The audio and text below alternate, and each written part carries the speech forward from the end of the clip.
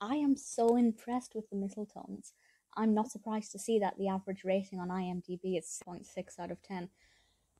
This is a really engaging, entertaining film, and the soundtrack is incredible. This was released in 2012. It's currently on Disney Plus, which is where I watched it. Directed by Paul Hoen, written by Jed Elinoff and Scott Thomas, and stars Tia Mowry as our protagonist Holly. And I have to say, my other favourite character in this is Larry, played by Jason Rogel. Absolutely loved the character of Larry. I thought he was brilliant. Tori Spelling, obviously fabulous, plays Marci, head of the Snowbells. And basically, Holly auditions to be part of the Snowbells, which is a very successful, very talented singing group. And they are not very nice people, or certainly the ringleader is not a very nice person. She doesn't get in, so she decides to create a group of her own, mainly with co-workers. And it's all about them preparing for a competition. They're having a competition to see who gets to sing. They're all getting to sing Christmas songs to see who gets to sing on Christmas Eve. And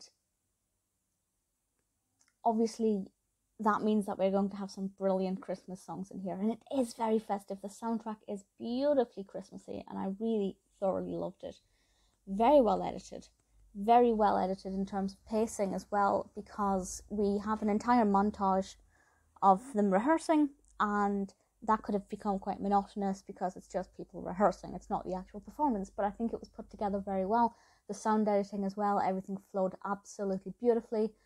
Costumes were beautiful. Across the board, gorgeous, gorgeous costumes, particularly with the final performances.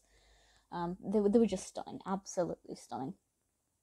The only thing that I didn't really invest in too much were the characters. I felt like some of the characters were underdeveloped. Maybe Nick, played by Jonathan Patrick Moore. Nick is the kind of stuffy boss type who doesn't ever seem to have any fun, or does he? I feel like he was relatively developed until near the end, and then he made some decisions that just didn't feel like they'd had enough time to be developed to reach that point. So I wasn't very happy with some of his outcome. Holly, I felt like I didn't know that much about, but that's not, it's not a massive deal. You don't need to know the ins and outs of a protagonist for a light-hearted comedic Christmas film. But I still didn't feel like I knew enough about her as I would have wanted. Larry, as I said, I absolutely loved.